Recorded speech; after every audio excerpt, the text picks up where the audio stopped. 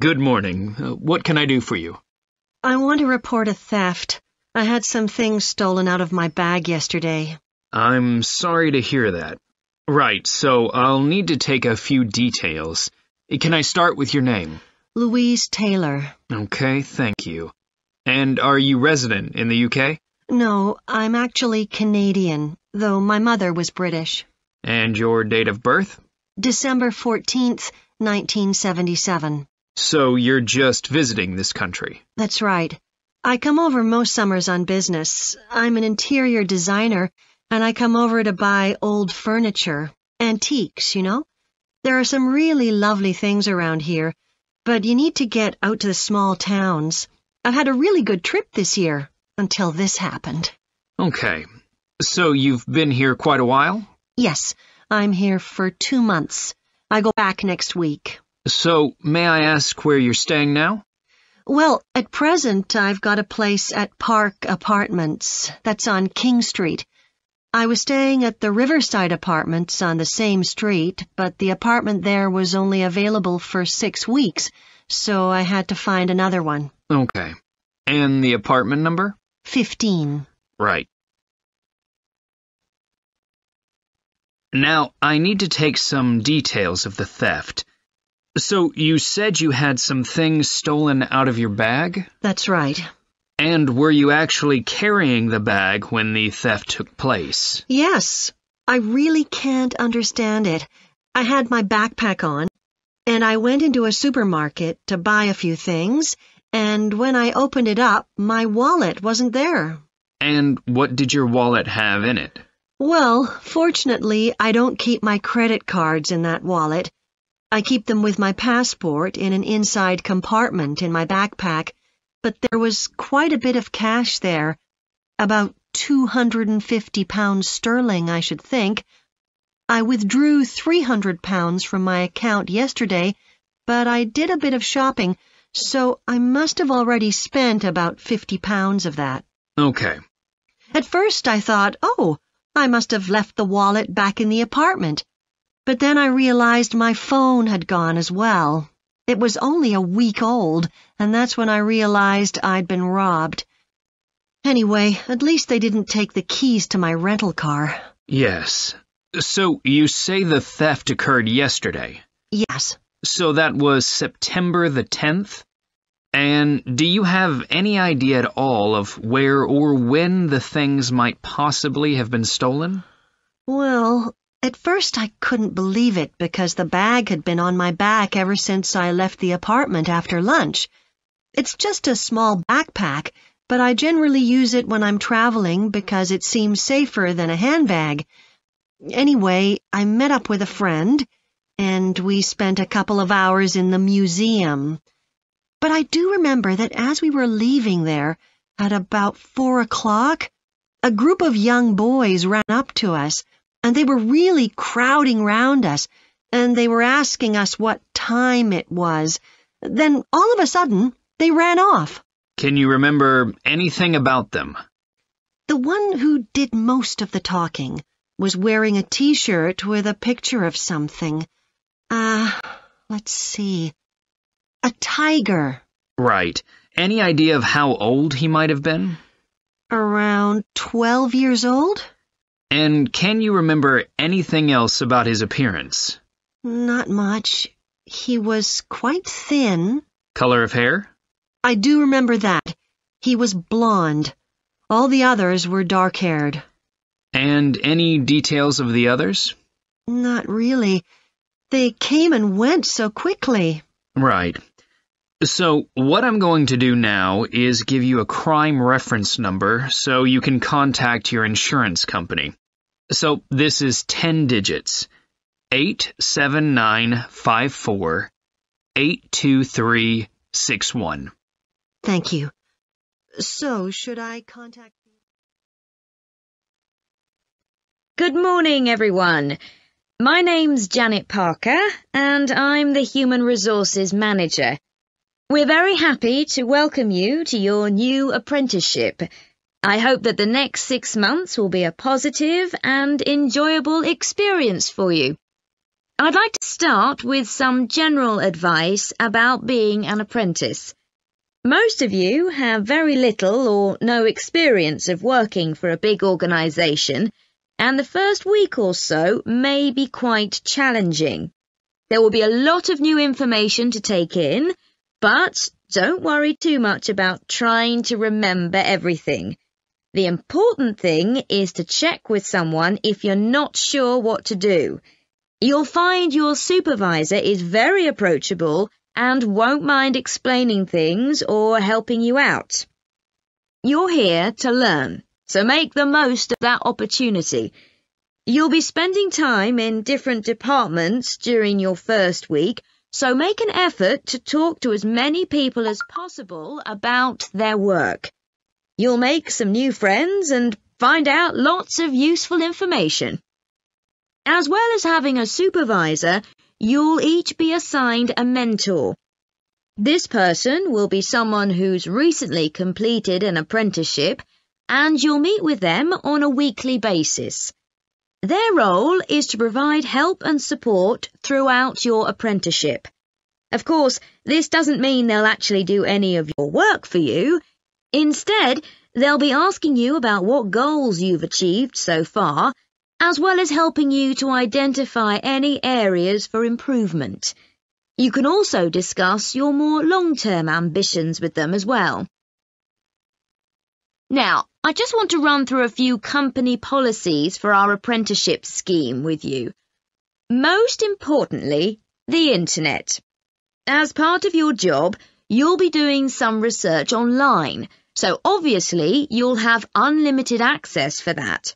But please don't use it for personal use. You'll have your own phones for that. Some of you have already asked me about flexible working. After your probationary 3-month period, some of you will be eligible for this, but it will depend on which department you're in and what your personal circumstances are, so please don't assume you'll automatically be permitted to do this. I want to make sure there's no confusion about our holiday policy. Apart from any statutory public holidays, we ask that you don't book any holidays until after your 6-month apprenticeship has finished. Time off should only be taken if you are unwell. Please speak to your supervisor if this is going to be a problem. You'll be expected to work a 40-hour week, but there may be opportunities to do overtime during busy periods. Although you're not required to do this, it can be a valuable experience, so we advise you to take it up if possible. Obviously, we understand that people do have commitments outside work, so don't worry if there are times when you are unavailable. As you know, we don't have a formal dress code here. You may wear casual clothes as long as they're practical. And the only restriction for shoes we have is on high heels for health and safety reasons. Comfortable shoes like trainers are preferable. There's a heavily subsidised canteen on site where you can get hot meals or salads cheaply. Snacks and drinks are also provided, so we've decided to introduce a no-packed lunch policy. This is partly to encourage healthy eating at work, and partly to stop people from eating at their workstation, which is unhygienic. Okay, moving on to... Okay, so what I'd like you to do now is to talk to your partner about your presentations on urban planning. You should have done most of the reading now, so I'd like you to share your ideas and talk about the structure of your presentation and what you need to do next. Okay, Rob, I'm glad we chose quite a specific topic, cities built next to the sea. It made it much easier to find relevant information.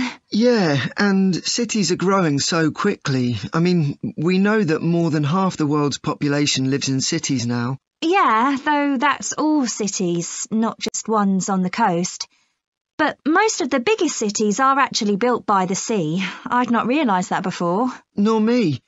And what's more, a lot of them are built at places where rivers come out into the sea, but apparently this can be a problem. Why? Well, as the city expands, agriculture and industry tend to spread further inland along the rivers, and so agriculture moves even further inland up the river. That's not necessarily a problem, except it means more and more pollutants are discharged into the rivers. So these are brought downstream to the cities? Right. Did you read that article about Miami on the east coast of the USA? No. Well, apparently back in the 1950s, they built channels to drain away the water in case of flooding. Sounds sensible. Yeah, they spent quite a lot of money on them, but what they didn't take into account was global warming. So they built the drainage channels too close to sea level, and now sea levels are rising, they're more or less useless. If there's a lot of rain, the water can't run away. There's nowhere for it to go. The whole design was faulty. So what are the authorities doing about it now? I don't know. I did read that they're aiming to stop disposing of wastewater into the ocean over the next 10 years. But that won't help with flood prevention now, will it? No, really, they just need to find the money for something to replace the drainage channels in order to protect against flooding now. But in the long term, they need to consider the whole ecosystem. Right. Really, though, coastal cities can't deal with their problems on their own, can they? I mean, they've got to start acting together at an international level instead of just doing their own thing. Absolutely. The thing is, everyone knows what the problems are, and environmentalists have a pretty good idea of what we should be doing about them, so they should be able to work together to some extent. But it's going to be a long time before countries come to a decision on what principles they're prepared to abide by. Yeah, if they ever do. So, I think we've probably got enough for our presentation. It's only 15 minutes. OK, so I suppose we'll begin with some general historical background about why coastal cities were established. But we don't want to spend too long on that. The other students will already know a bit about it. It's all to do with communications and so on. Yes. We should mention some geographical factors, things like wetlands and river estuaries and coastal erosion and so on. We could have some maps of different cities with these features marked. On a handout, you mean? Or some slides everyone can see? Yeah, that'd be better. It'd be good to go into past mistakes in a bit more detail. Did you read that case study of the problems there were in New Orleans with flooding a few years ago? Yes, we could use that as the basis for that part of the talk. I don't think the other students will have read it, but they'll remember hearing about the flooding at the time. OK.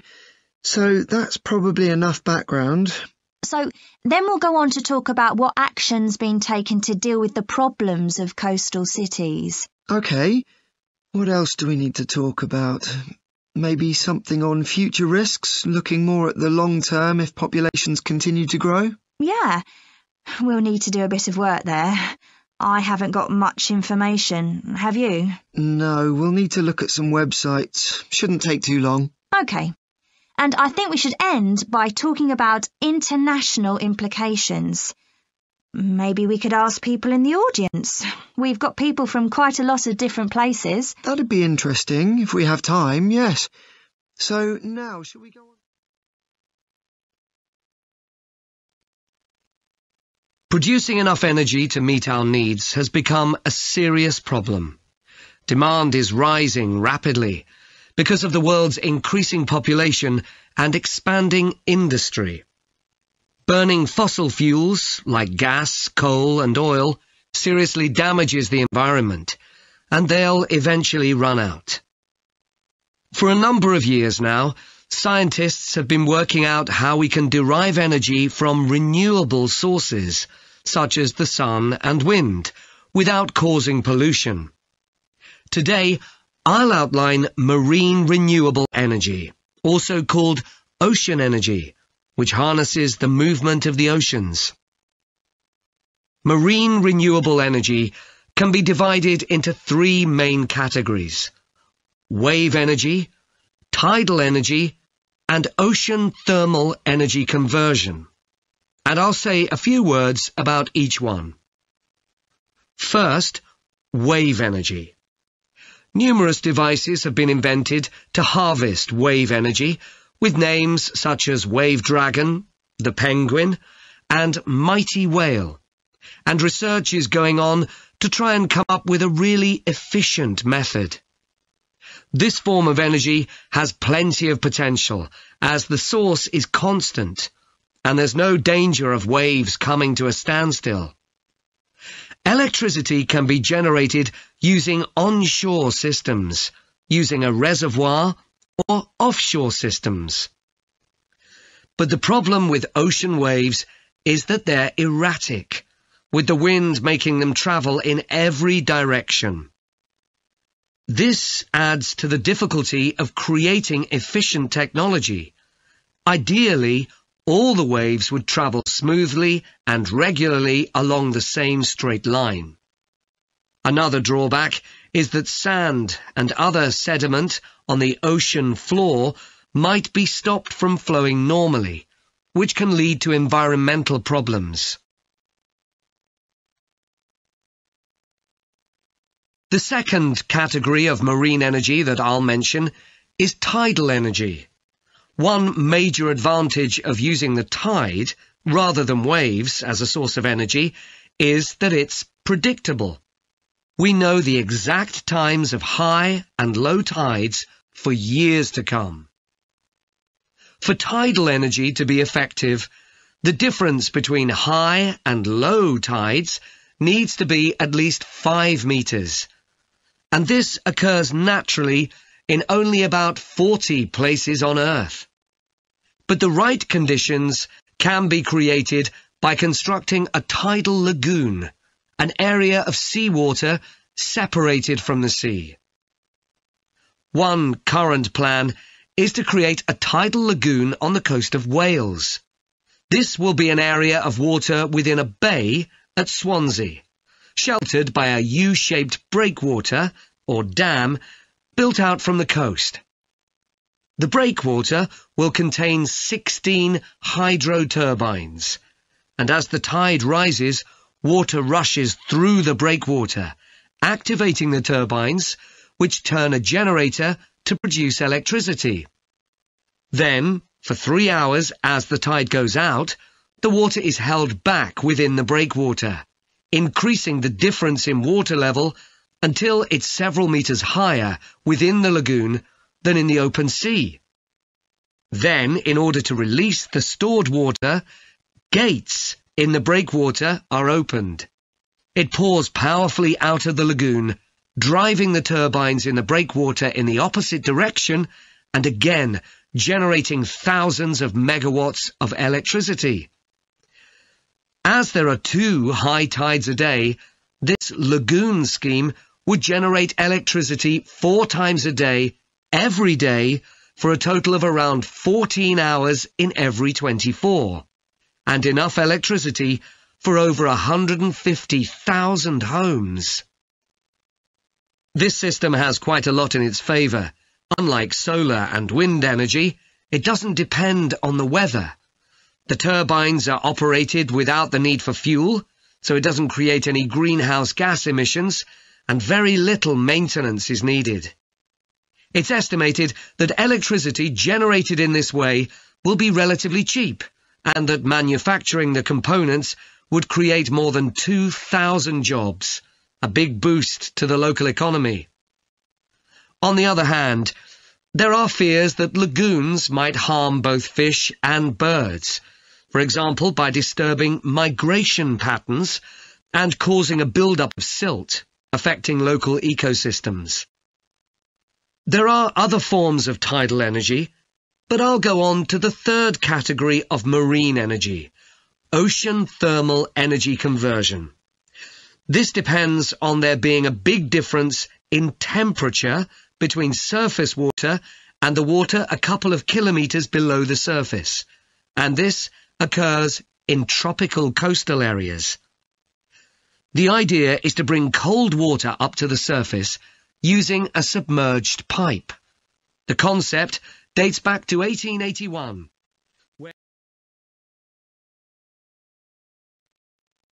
Hi, come and take a seat. Thank you. My name's Carl Rogers and I'm one of the doctors here at the Total Health Clinic. So I understand this is your first visit to the clinic? Yes, it is. Okay.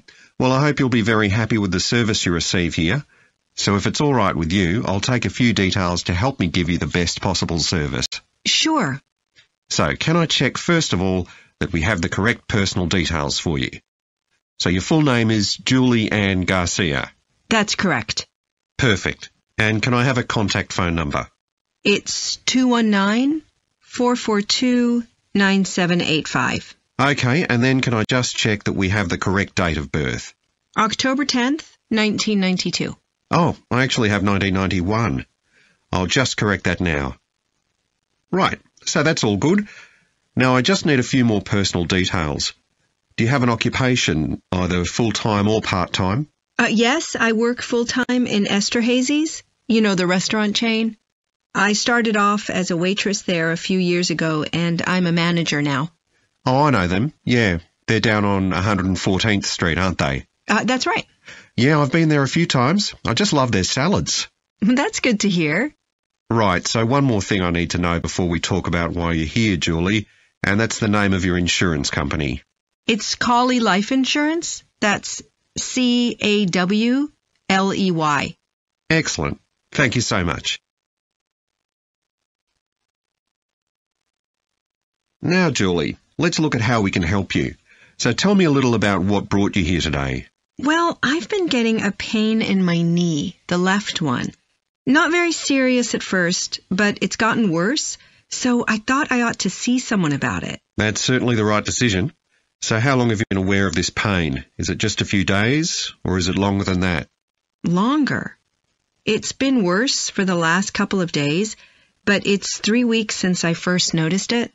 It came on quite gradually, though, so I kind of ignored it at first. And have you taken any medication yourself or treated it in any way?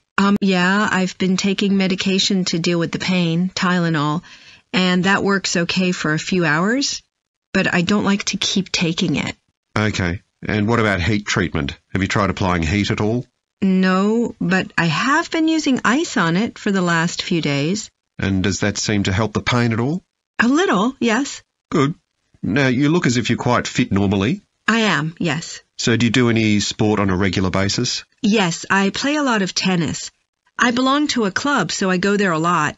I'm quite competitive, so I enjoy that side of it as well as the exercise, but I haven't gone since this started. Sure. And do you do any other types of exercise? Yeah, I sometimes do a little swimming, but usually just when I'm on vacation.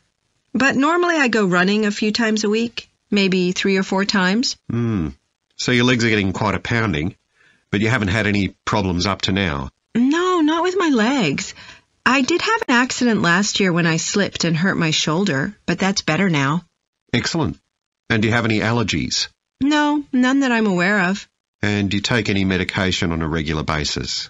Well, I take vitamins, but that's all. I'm generally very healthy. Okay. Well, let's have a closer look and see what might be causing this problem. If you can just get up. We'll be arriving at Branley Castle in about 5 minutes. But before we get there, I'll give you a little information about the castle and what our visit will include. So, in fact, there's been a castle on this site for over 1100 years. The first building was a fort constructed in 914 AD for defence against Danish invaders by King Alfred the Great's daughter, who ruled England at the time. In the following century, after the Normans conquered England, the land was given to a nobleman called Richard de Vere, and he built a castle there that stayed in the de Vere family for over 400 years. However, when Queen Elizabeth I announced that she was going to visit the castle in 1576, it was beginning to look a bit run down. And it was decided that rather than repair the guest rooms, they'd make a new house for her, out of wood, next to the main hall. She stayed there for 4 nights, and apparently it was very luxurious. But, unfortunately, it was destroyed a few years later by fire. In the 17th century, the castle belonged to the wealthy Fennis family, who enlarged it and made it more comfortable. However, by 1982, the Fennis family could no longer afford to maintain the castle, even though they received government support, and they put it on the market. It was eventually taken over by a company who owned a number of amusement parks. But when we get there, I think you'll see that they've managed to retain the original atmosphere of the castle.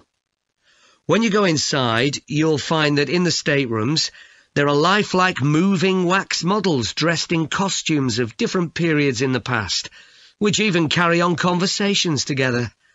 As well as that, in every room, there are booklets giving information about what the room was used for and the history of the objects and furniture it contains.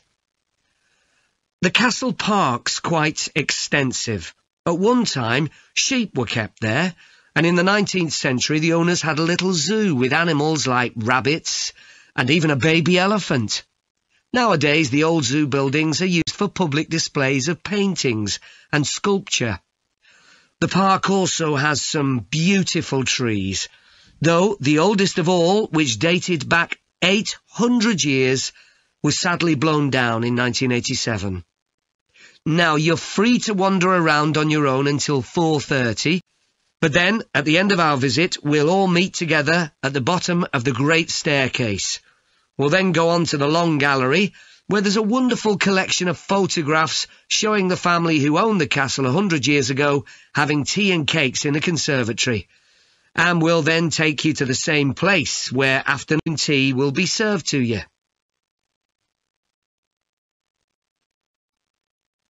Now, if you can take a look at your plans, you'll see Branley Castle has 4 towers joined together by a high wall, with the river on 2 sides. Don't miss seeing the Great Hall. That's near the river in the main tower, the biggest one, which was extended and redesigned in the 18th century. If you want to get a good view of the whole castle, you can walk around the walls. The starting point's quite near the main entrance. Walk straight down the path until you get to the south gate, and it's just there. Don't go on to the north gate. There's no way up from there. There'll shortly be a show in which you can see archers displaying their skill with a bow and arrow. The quickest way to get there is to take the first left after the main entrance and follow the path past the bridge. Then you'll see it in front of you at the end. If you like animals, there's also a display of hunting birds, falcons and eagles and so on. If you go from the main entrance in the direction of the south gate, but turn right before you get there instead of going through it, you'll see it on your right, past the first tower. At 3 p.m, there's a short performance of traditional dancing on the outdoor stage. That's right at the other side of the castle from the entrance and over the bridge. It's about 10 minutes walk or so. And finally, the shop. It's actually inside one of the towers, but the way in is from the outside. Just take the first left after the main entrance, go down the path and take the first right. It's got some lovely gifts and souvenirs. Right, so we're just arriving. So, Rosie and Martin, let's look at what you've got for your presentation on woolly mammoths. OK, we've got a short outline here. Thanks. So, it's about a research project in North America. Yes, but we thought we needed something general about woolly mammoths in our introduction to establish that they were related to our modern elephant, and they lived thousands of years ago in the last ice age. Maybe we could show a video clip of a cartoon about mammoths, but that'd be a bit childish. Or we could have a diagram. It could be a timeline to show when they lived, with illustrations. Or we could just show a drawing of them walking in the ice. No, let's go with your last suggestion. Good. Then you're describing the discovery of the mammoth tooth on St. Paul's Island in Alaska and why it was significant. Yes, the tooth was found by a man called Russell Graham. He picked it up from under a rock in a cave. He knew it was special. For a start, it was in really good condition. as if it had been just extracted from the animal's jawbone. Anyway, they found it was 6,500 years old. So why was that significant? Well, the mammoth bones previously found on the North American mainland were much less recent than that, so this was really amazing. Then we're making an animated diagram to show the geography of the area in prehistoric times. So, originally, St. Paul's Island wasn't an island. It was connected to the mainland, and mammoths and other animals, like bears, were able to roam around the whole area. Then the climate warmed up and the sea level began to rise, and the island got cut off from the mainland. So those mammoths on the island couldn't escape. They had to stay on the island. And in fact, the species survived there for thousands of years after they'd become extinct on the mainland. So why do you think they died out on the mainland? No one's sure. Anyway, next we'll explain how Graham and his team identified the date when the mammoths became extinct on the island. They concluded that the extinction happened 5,600 years ago, which is a very precise time for a prehistoric extinction. It's based on samples they took from mud at the bottom of a lake on the island. They analysed it to find out what had fallen in over time. Bits of plants, volcanic ash, and even DNA from the mammoths themselves. It's standard procedure, but it took nearly 2 years to do. So why don't you quickly go through the main sections of your presentation and discuss what actions needed for each part? OK. So, for the introduction, we're using a visual. So once we've prepared that, we're done. I'm not sure. I think we need to write down all the ideas we want to include here, not just rely on memory. How we begin the presentation is so important. You're right. The discovery of the mammoth tooth is probably the most dramatic part, but we don't have that much information, only what we got from the online article. I thought maybe we could get in touch with the researcher who led the team and ask him to tell us a bit more. Great idea. What about the section with the initial questions asked by the researchers? We've got a lot on that, but we need to make it interesting. We could ask the audience to suggest some questions about it, and then see how many of them we can answer. I don't think it would take too long. Yes, that would add a bit of variety. Then the section on further research carried out on the island, analysing the mud in the lake. I wonder if we've actually got too much information here. Should we cut some? I don't think so, but it's all a bit muddled at present. Yes. Maybe it would be better if it followed a chronological pattern. I think so. The findings and possible explanations section is just about ready, but we need to practice it so we're sure it won't overrun. I think it should be okay, but yes, let's make sure. In the last section, relevance to the present day, you've got some good ideas, but this is where you need to move away from the ideas of others and give your own viewpoint. OK, we'll think about that. Now, shall we show you some of the... In this series of lectures about the history of weather forecasting, I'll start by examining its early history. That'll be the subject of today's talk. OK, so we'll start by going back thousands of years. Most ancient cultures had weather gods, and weather catastrophes, such as floods, played an important role in many creation myths. Generally, weather was attributed to the whims of the gods, as the wide range of weather gods in various cultures shows. For instance, there's the Egyptian sun god Ra, and Thor, the Norse god of thunder and lightning. Many ancient civilizations developed rites such as dances in order to make the weather gods look kindly on them. But The weather was of daily importance. Observing the skies and drawing the correct conclusions from these observations was really important. In fact, their survival depended on it. It isn't known when people first started to observe the skies, but at around 650 BC, the Babylonians produced the first short-range weather forecasts based on their observations of clouds and other phenomena. The Chinese also recognized weather patterns, and by 300 BC, astronomers had developed a calendar which divided the year into 24 festivals, each associated with a different weather phenomenon.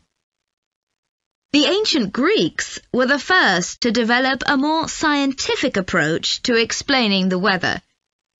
The work of the philosopher and scientist Aristotle in the 4th century BC is especially noteworthy, as his ideas held sway for nearly 2,000 years. In 340 BC, he wrote a book in which he attempted to account for the formation of rain, clouds, wind, and storms. He also described celestial phenomena such as halos, that is, bright circles of light around the sun, the moon, and bright stars, and comets. Many of his observations were surprisingly accurate. For example, he believed that heat could cause water to evaporate, but he also jumped to quite a few wrong conclusions, such as that winds are breathed out by the earth. Errors like this were rectified from the Renaissance onwards.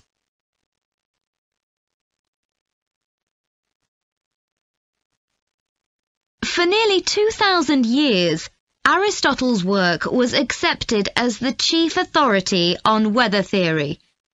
Alongside this, though, in the Middle Ages, weather observations were passed on in the form of proverbs, such as red sky at night, shepherd's delight, red sky in the morning, shepherd's warning. Many of these are based on very good observations and are accurate, as contemporary meteorologists have discovered.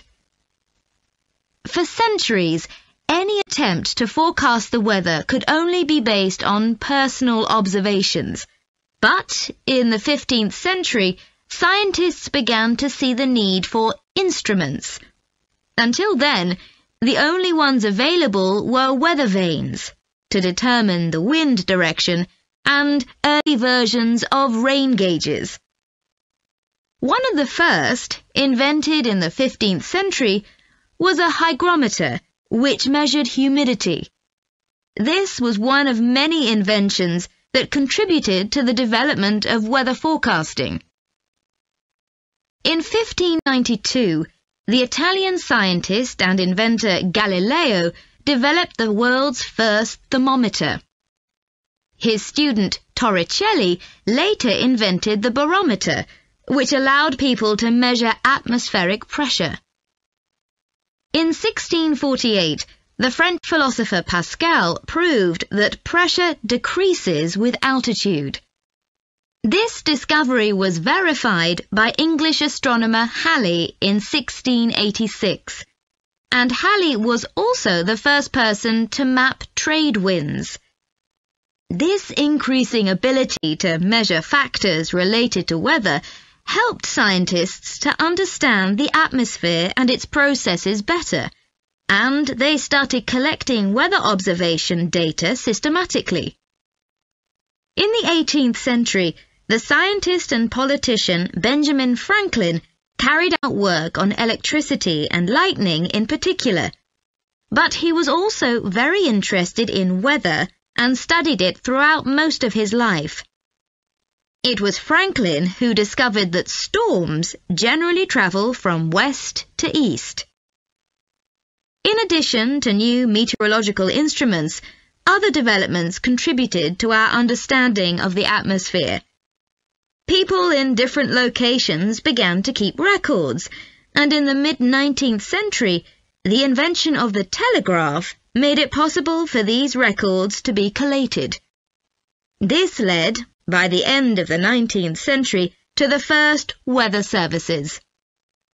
It was not until the early 20th century that mathematics and physics became part of meteorology, and we'll continue from that point next week.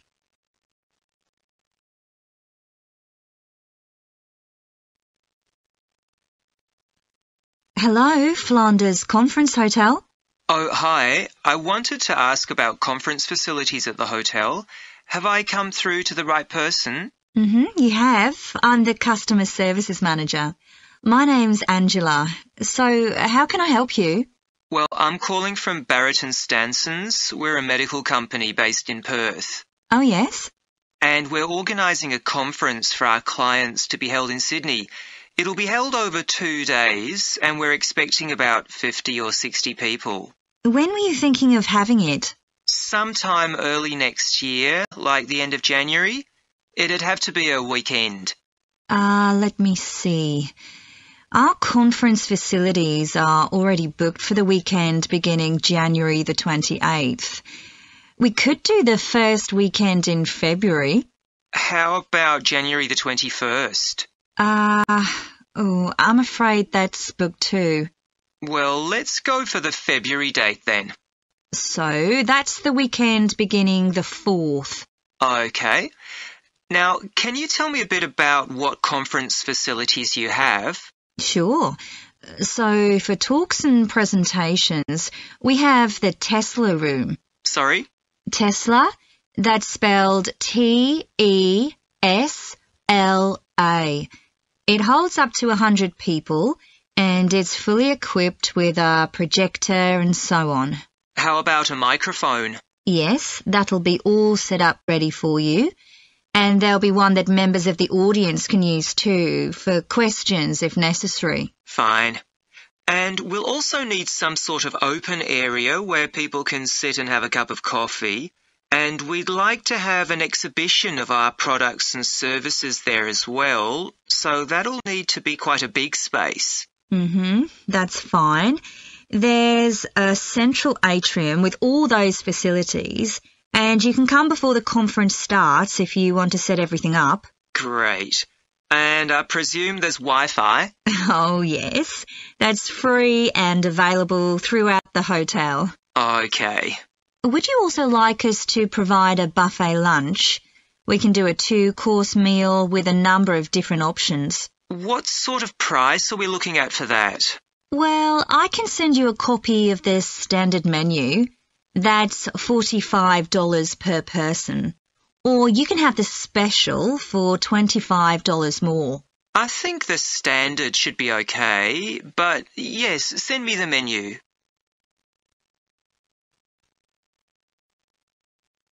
Now, we're also going to need accommodation on the Saturday night for some of the participants. I'm not sure how many, but probably about 25. So what do you charge for a room? Well, for conference attendees, we have a 25% reduction, so we can offer you rooms at $135.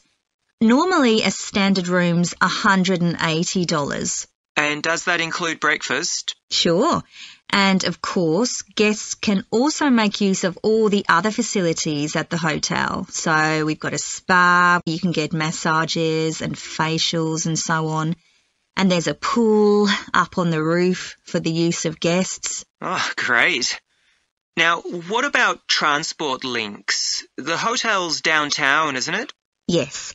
It's about 12 kilometres from the airport, but there's a complimentary shuttle bus for guests. And it's only about 10 minutes walk from the central railway station. Okay. Now, I don't know Sydney very well. Can you just give me an idea of the location of the hotel? Well, it's downtown on Wilby Street. That's quite a small street, and it's not very far from the sea. And, of course, if the conference attendees want to go out on the Saturday evening, there's a huge choice of places to eat. Then, if they want to make a night of it, they can go on to one of the clubs in the area. There are a great many to choose from. Okay. So, if we go ahead with this, can you give me some information about how much we're looking at? Good morning. My name's Lucy Crittenden, and I'm the Director of Operations for an organisation that arranges volunteering in this part of the country. I'm hoping I can persuade one or two of you to become volunteers yourselves. Let me start by briefly explaining what we mean by volunteering.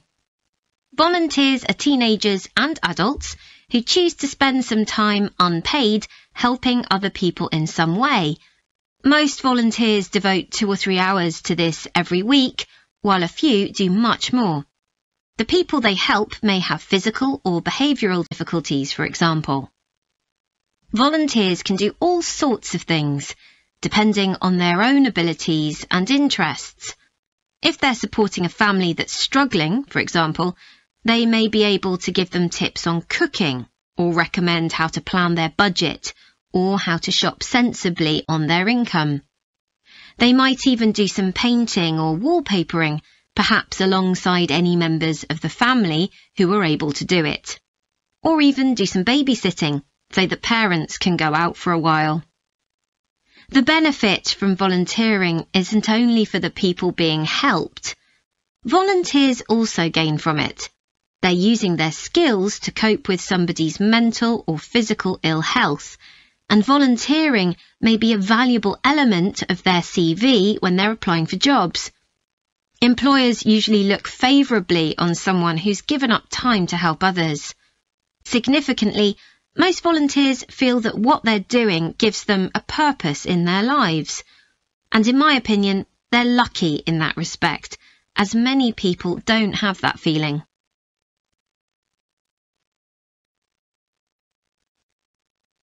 Now I'd like to tell you what some of our volunteers have said about what they do, to give you an idea of the range of ways in which they can help people.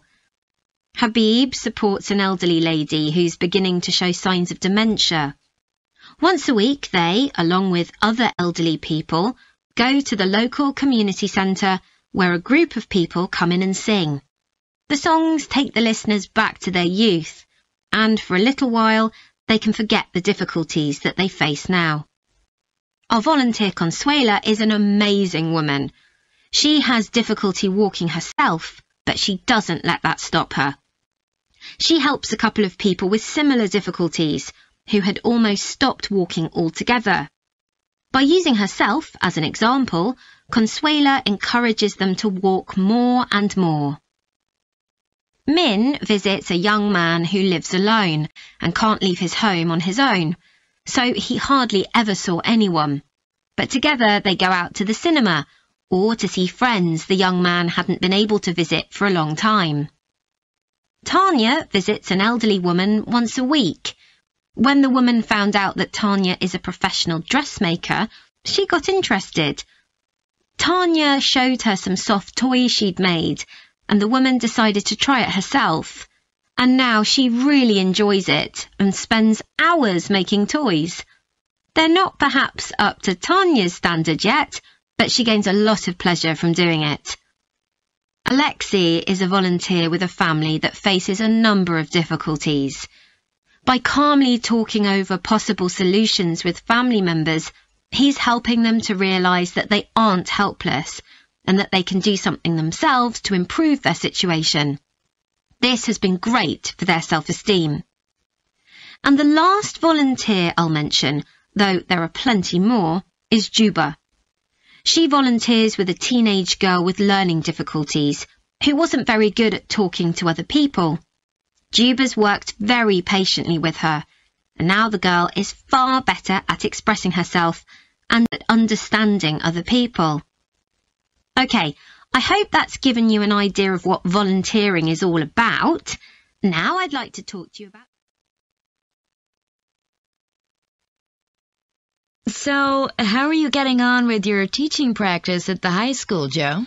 Well, I've been put in charge of the school marching band, and it's quite a responsibility. I'd like to talk it over with you. Go ahead. You better start by giving me a bit of background. Okay. Well, the band has students in it from all years. So they're aged 11 to 18, and there are about 50 of them altogether. It's quite a popular activity within the school. I've never worked with a band of more than 20 before, and this is very different. I can imagine.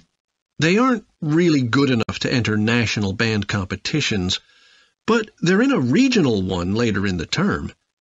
Even if they don't win, and I don't expect them to, hopefully it'll be an incentive for them to try and improve. Yes, hopefully.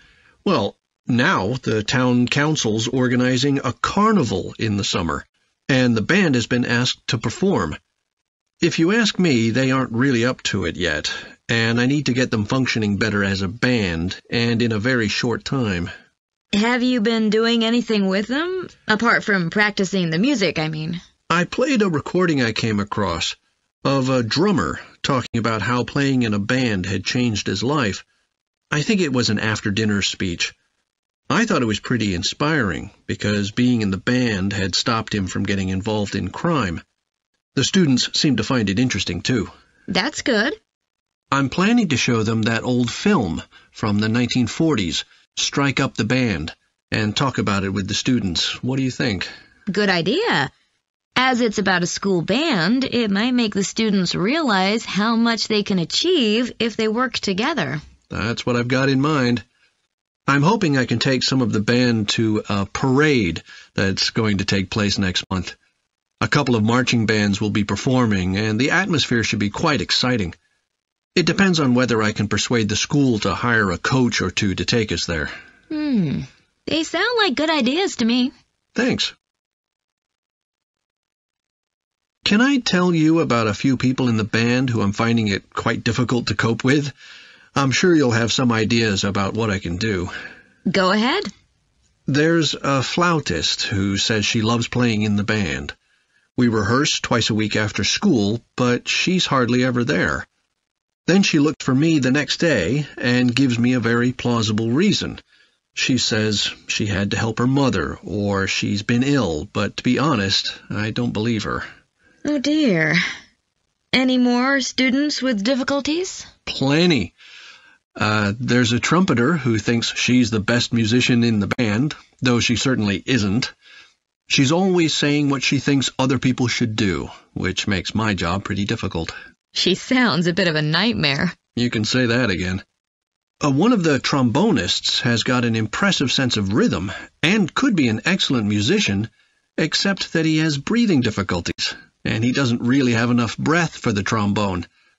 He'd be much better off playing percussion, for instance, but he refuses to give up, so he ends up only playing half the notes. I suppose you have to admire his determination. Maybe. One of the percussionists isn't too bad, but he never seems to interact with other people, and he always rushes off as soon as the rehearsal ends. I don't know if there are family reasons or what, but it isn't good in a band, where people really need to feel they're part of a group. There are others too, but at least that gives you an idea of what I'm up against. Do you have any thoughts about what I can do, Lizzie? As you all know, the university is planning an arts festival for later this year, and here in the music department, we've planned 3 concerts. These will be public performances, and the programme has just been finalised. The theme of the festival is links between the UK and Australia, and this is reflected in the music. Each concert will feature both British and Australian composers. I'll tell you briefly about the Australian music, as you probably won't be familiar with that. The first concert will include music by Liza Lim, who was born in Perth, Western Australia, in 1966. As a child, Lim originally learned to play the piano, like so many children, and also the violin. But when she was 11, her teachers encouraged her to start composing. She found this was her real strength, and she studied and later taught composition, both in Australia and in other countries. As a composer, she has received commissions from numerous orchestras, other performers, and festivals in several countries.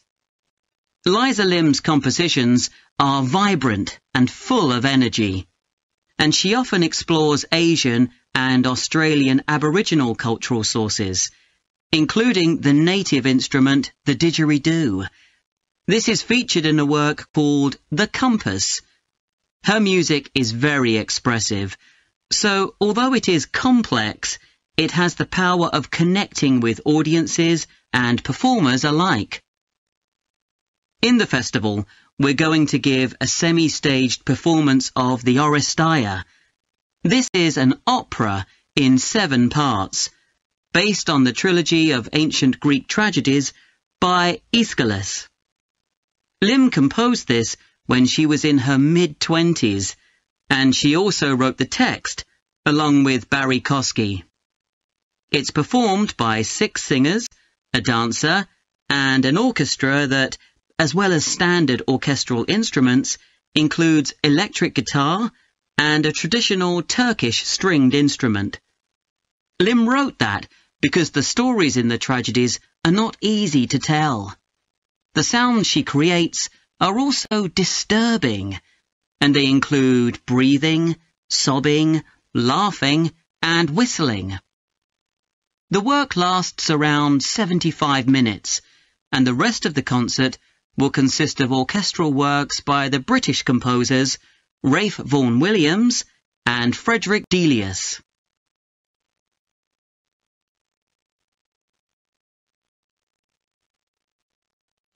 Moving on now to our second concert. This will begin with instrumental music by British composers Benjamin Britten and Judith Weir. After the interval, we'll go to Australia for a piece by Ross Edwards, The Tower of Remoteness. According to Edwards, the inspiration for this piece came from nature, when he was sitting alone in the dry bed of a creek, overshadowed by the leaves of palm trees, listening to the birds and insects. The Tower of Remoteness is scored for piano and clarinet. Edwards says he realized years after writing the piece that he had subconsciously modelled its opening phrase on a bird call.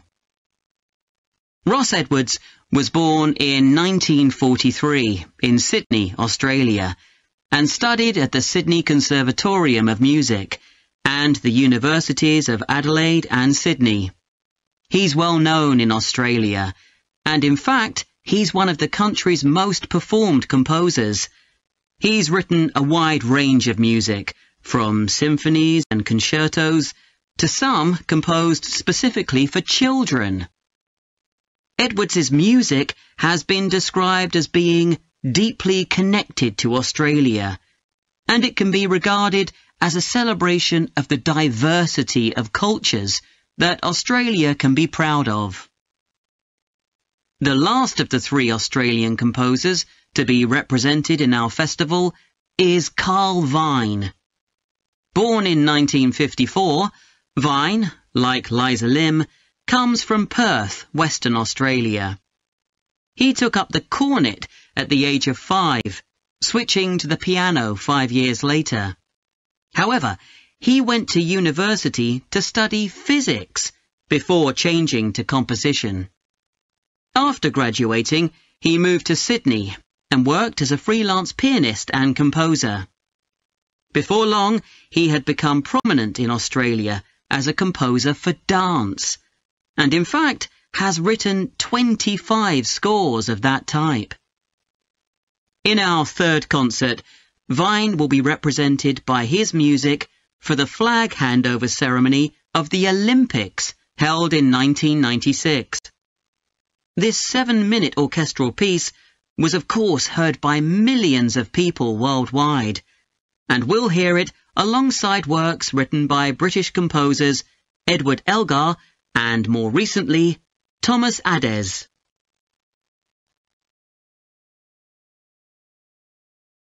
Good morning, Clare House Hotel, Andrew speaking. I'm the events manager. Good morning, Andrew. My name's Samantha. I'm arranging a party for my parents' 50th wedding anniversary, and I'm ringing to ask about hiring a room sometime next September. Also, my parents and several of the guests will need accommodation. OK, I'm sure we can help you with that. Will you be having a sit-down meal or a buffet? Probably a sit-down. And do you know how many people there'll be?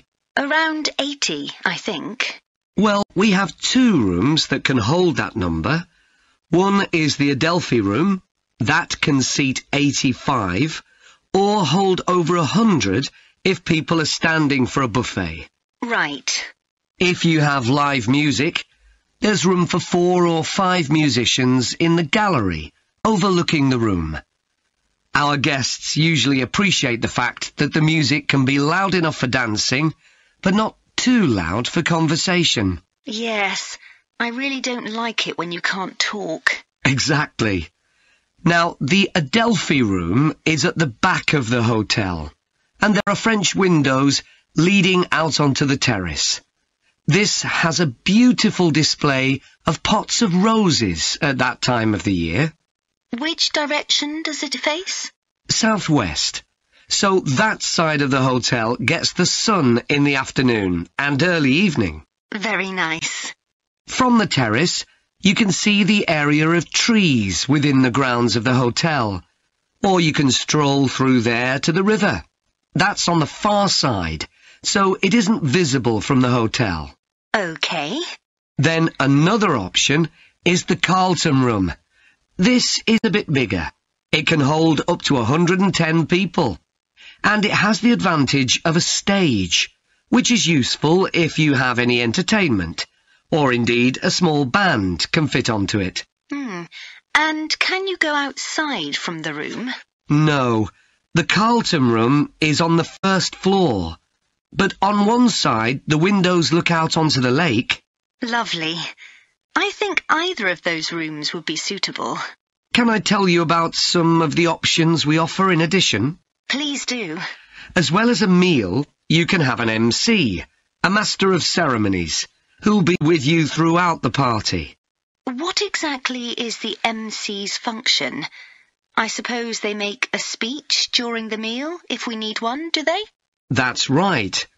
All our MCs are trained as public speakers, so they can easily get people's attention.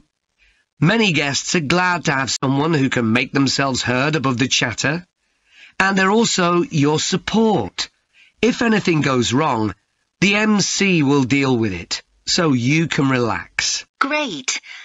I'll need to ask you about food, but something else that's important is accommodation. You obviously have rooms in the hotel, but do you also have any other accommodation? Like cabins, for example? Yes, there are 5 in the grounds, all self-contained. They each sleep 2 to 4 people and have their own living room, bathroom and small kitchen. That sounds perfect for what we'll need. You have various facilities, don't you? Are they all included in the price of hiring the room? The pool, for instance? Normally you'd be able to use it, but it'll be closed throughout September for refurbishment, I'm afraid. The gym will be available, though, at no extra charge. That's open all day from 6 in the morning until midnight. Right. And the tennis courts, but there is a small additional payment for those. We have 4 courts, and it's worth booking in advance, if you possibly can, as there can be quite a long waiting list for them. Right. Now, could we discuss the food? This would be dinner around 7 o'clock. Hello, everyone. I'm Jake Stevens, and I'm your rep here at the hotel. I'm sure you'll all have a great time here. So, let me tell you a bit about what's on offer. I'll start by telling you about some of the excursions that are available for guests. One thing you have to do while you're here is go dolphin watching. On our boat trips, we pretty well guarantee you'll see dolphins. If you don't, you can repeat the trip free of charge. We organise daily trips for just €35. Unfortunately, there aren't any places left for this afternoon's trip, but come and see me to book for later in the week. If you're energetic, I'd recommend our forest walk. It's a guided walk of about 7 kilometres. There'll be a stop halfway, and you'll be provided with a drink and sandwiches. There's some fairly steep climbs up the hills, so you need to be reasonably fit for this one, with good shoes. Oh, and bring a waterproof in case it rains. It's just €25, all-inclusive, and it's every Wednesday. Then on Thursdays, we organise a cycle trip, which will give you all the fun of biking without the effort. We'll take you and your bike up to the top of Mount Lana and leave you to bike back. It's a 700-metre drop in just 20 kilometres, so this isn't really for inexperienced cyclists, as you'll be going pretty fast. And if it's a clear day, you'll have fantastic views. On our local craft tour, you can find out about the traditional activities in the island. And the best thing about this trip is that it's completely free. You'll be taken to a factory where jewellery is made, and also a ceramics centre. If you want, you can buy some of the products, but that's entirely up to you. The trip starts after lunch on Thursday, and you'll return by 6 p.m. If you're interested in astronomy, you may already know that the island's one of the best places in the world to observe the night sky. We can offer trips to the observatory on Friday for those who are interested. They cost €90 per person, and you'll be shown the huge telescopes and have a talk from an expert who will explain all about how they work. Afterwards, we'll head down to Sunset Beach, where you can have a dip in the ocean if you want, before we head off back to the hotel. Finally, there's horse riding. This is organised by the Equestrian Centre over near Playa Cortino, and it's a great experience if you're a keen horseback rider, or even if you've never been on a horse before. They take you down to the beach, and you can canter along the sand and through the waves. It costs €35, and it's available every day. So, there's plenty to do in the daytime, but what about nightlife? Well, the #1 attraction's called Musical Favourites. Guests enjoy a 3-course meal and unlimited free drinks, and watch a fantastic show, starting with musicals set in Paris, and then crossing the Atlantic to Las Vegas, and finally Copacabana. At the end, the cast members come down from the stage, still in their stunning costumes, and you'll have a chance to chat with them. It's hugely popular, so let me know now if you're interested, because it's no good leaving it until the last minute. It's on Friday night. Tickets are just €50 each, but for an extra €10, you can have a table right by the stage. If you'd like to go back in time, there's the Castle Feast on Saturday evening. It's held in a 12th century castle, and you eat in the great courtyard, with ladies in long gowns serving your food. You're given a whole chicken each, which you eat in the medieval way, using your hands instead of cutlery. And you're entertained by competitions where the horseback riders attempt to knock one another off their horses. Then you can watch the dancers in the ballroom and join in as well if you want. Okay, so now if anyone has... Hello, Trevor. Hello, Stephanie. You said you wanted to talk about the course I'm taking on literature for children. That's right. I'm thinking of doing it next year, but I'd like to find out more about it first. OK, well, as you probably know, it's a 1-year course. It's divided into 6 modules, and you have to take all of them. One of the most interesting ones, for me at least, was about the purpose of children's literature. You mean whether it should just entertain children or should be educational as well? Right, and whether the teaching should be factual, giving them information about the world, or ethical, teaching them values. What's fascinating is that the writer isn't necessarily conscious of the message they're conveying. For instance, a story might show a child who has a problem as a result of not doing what an adult has told them to do, implying that children should always obey adults. Oh, I see what you mean. That module made me realise how important stories are. They can have a significant effect on children as they grow up. Actually, it inspired me to have a go at it myself, just for my own interest. I know I can't compete with the really popular stories, like the Harry Potter books. They're very good. And even young kids like my 7-year-old niece love reading them. I'm very interested in illustrations in stories. Is that covered in the course? Yes, there's a module on pictures and how they're sometimes central to the story. That's good. I remember some frightening ones I saw as a child, and I can still see them vividly in my mind years later. Pictures can be so powerful, just as powerful as words. I've always enjoyed drawing, so that's the field I want to go into when I finish the course. I bet that module will be really helpful. I'm sure it will. We also studied comics in that module, but I'm not convinced of their value, not compared with books. One of the great things about words is that you use your imagination, but with a comic you don't have to. But children are so used to visual input on TV, video games and so on. There are plenty of kids who wouldn't even try to read a book, so I think comics can serve a really useful purpose. You mean it's better to read a comic than not to read at all? Yes, I suppose you're right. I just think it's sad when children don't read books. What about books for girls and books for boys? Does the course go into that? Yes, there's a module on it. For years, lots of stories, in English at least, assumed that boys went out and did adventurous things, and girls stayed at home and played with dolls. I was amazed how many books were targeted at just one sex or the other. Of course, this reflects society as it is when the books are written. That's true. So it sounds as though you think it's a good course. Definitely. Have you been reading lots of children's stories to help you decide whether to take the course? Yeah, I've gone as far back as the late 17th century, though I know there were earlier children's stories. So does that mean you've read Perrault's fairy tales, Cinderella, the Sleeping Beauty and so on?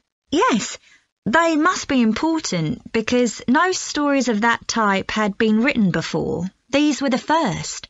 Then there's the Swiss Family Robinson. I haven't read that. The English name makes it sound as though Robinson is the family's surname, but a more accurate translation would be the Swiss Robinsons, because it's about a Swiss family who are shipwrecked, like Robinson Crusoe in the novel of a century earlier. Well, I never knew that.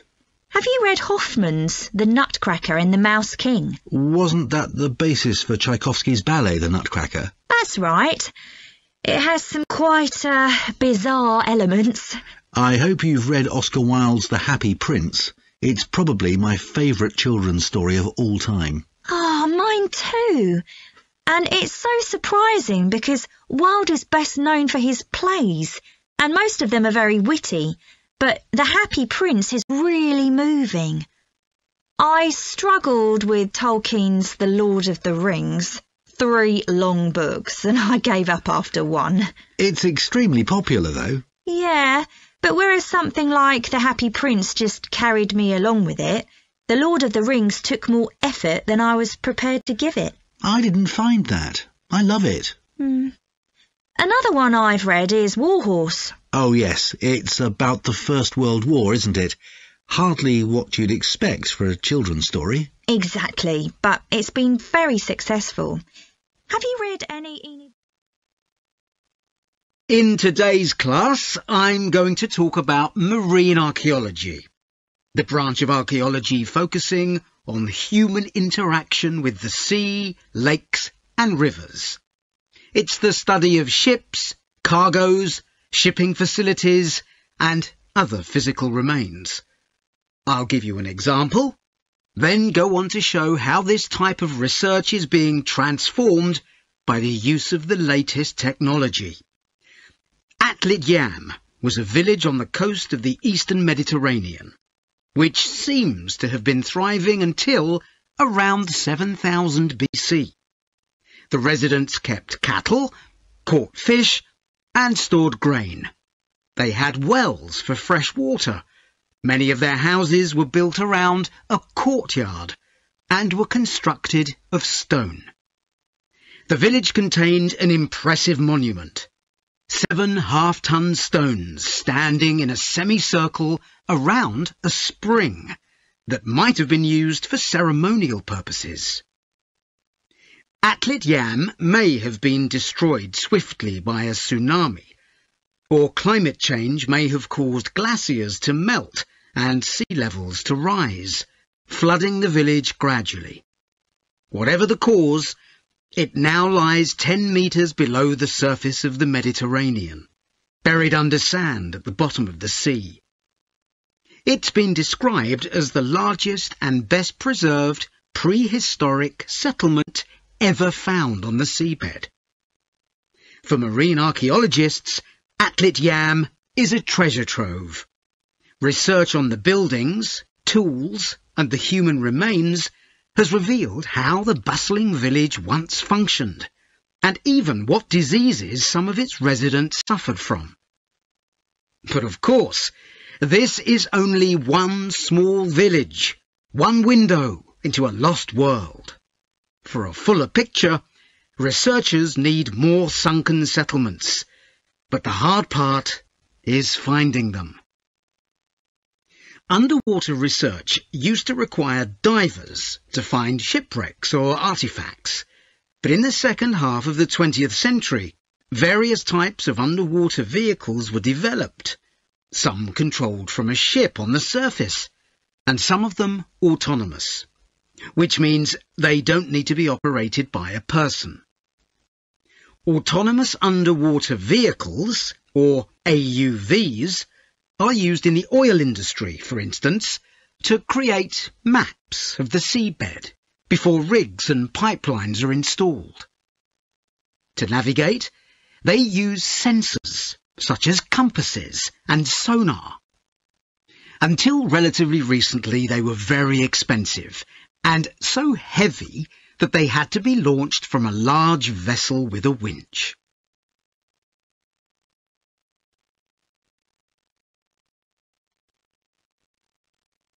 But the latest AUVs are much easier to manoeuvre. They can be launched from the shore or a small ship, and they're much cheaper, which makes them more accessible to research teams. They are also very sophisticated. They can communicate with each other and, for example, work out the most efficient way to survey a site or to find particular objects on the seabed. Field tests show the approach can work. For example, in a trial in 2015, 3 AUVs searched for wrecks at Marzi off the coast of Sicily. The site is the final resting place of an ancient Roman ship, which sank in the 6th century AD, while ferrying prefabricated marble elements for the construction of an early church. The AUVs mapped the area in detail, finding other ships carrying columns of the same material. Creating an internet in the sea for AUVs to communicate is no easy matter. Wi-Fi networks on land use electromagnetic waves, but in water these will only travel a few centimetres. Instead, a more complex mix of technologies is required. For short distances, AUVs can share data using light, while acoustic waves are used to communicate over long distances. But more creative solutions are also being developed, where an AUV working on the seabed offloads data to a second AUV, which then surfaces and beams the data home to the research team using a satellite. There's also a system that enables AUVs to share information from seabed scans and other data. So, if an AUV surveying the seabed finds an intriguing object, it can share the coordinates of the object, that is, its position, with a nearby AUV that carries superior cameras, and arrange for that AUV to make a closer inspection of the object. Marine archaeologists are excited about the huge potential of these AUVs for their discipline. One site where they're going to be deployed is the Gulf of Baratti off the Italian coast. In 1974, a 2,000-year-old Roman vessel was discovered here in 18 metres of water. When it sank, it was carrying medical goods in wooden or tin receptacles. Its cargo gives us insight into the treatments available all those years ago, including tablets that are thought to have been dissolved to form a cleansing liquid for the eyes. Other Roman ships went down nearby, taking their cargoes with them. Some held huge pots made of terracotta. Some were used for transporting cargoes of olive oil, and others held wine. In many cases, it's only these containers that remain, while the wooden ships have been buried under silt on the seabed. Another project that's about to be